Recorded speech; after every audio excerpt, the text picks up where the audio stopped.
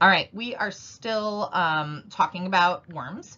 We're actually talking about my second favorite of the worms, and that is Enterobius vermicularis, or pinworm. Most people have heard of pinworm. Hopefully most of you have not experienced pinworm. I'm told it is very, very unpleasant. So what is pinworm? Pinworm is a small white worm. And it is familiar to parents who find them in the perianal folds or vagina of an infected child. That's right, this is another one that we just see run rampant through daycare centers and those small humans who are just, harbingers of disease in our lives.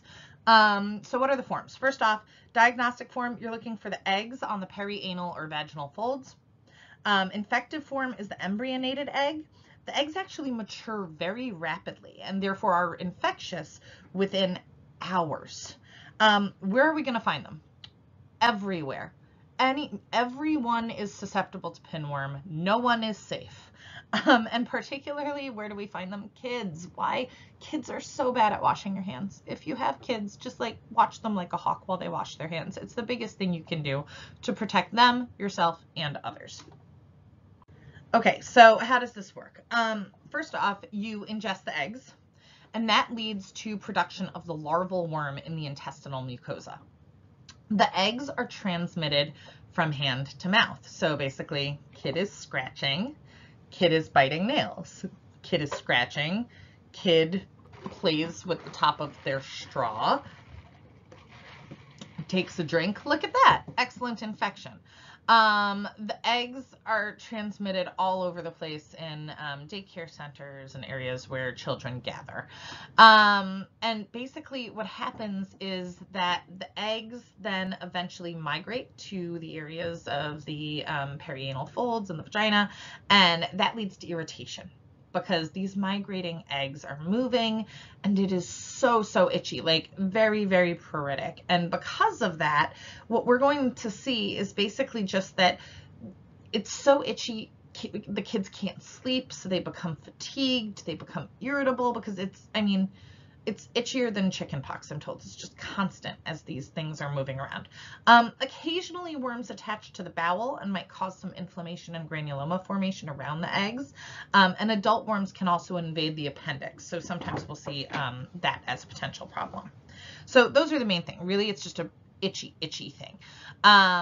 How are we going to diagnose it?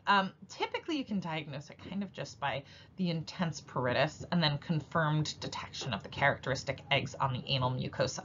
So how are you going to detect the eggs on the anal mucosa? And this one is actually a kind of a genius one that is just kind of stuck forever. It's called the tape test, literally Scotch tape.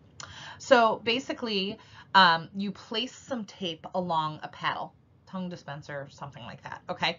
Exposing the sticky side, okay? So you might want to use some double-sided tape here, okay? The tough, sticky side of the tape needs to be touched to the anal region several times. So you're literally just taking a stick with a piece of tape on it, and you're kind of just going like dip, dip, dip, like all around, okay? And when you do that, you can then take the tape, stick it to a slide, and look under a microscope and visualize the eggs and sometimes the worm. Always do this immediately in the morning, like right after a child wakes up. That's when you're likely to see the most. Why? It's probably the longest they've gone without going to the restroom. So in that case, you probably got the most concentration of worms there.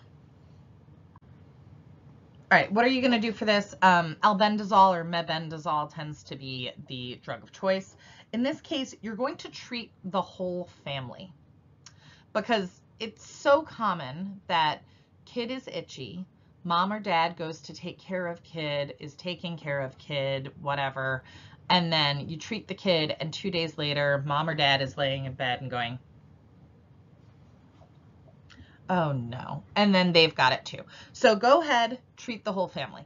Then here's the rub. You need to wait 2 weeks and then treat again, because the life cycle is such that to just be certain that you're avoiding reinfection, you want to make sure that you're getting that second wave of potential develop. So treat the whole family and then treat them again.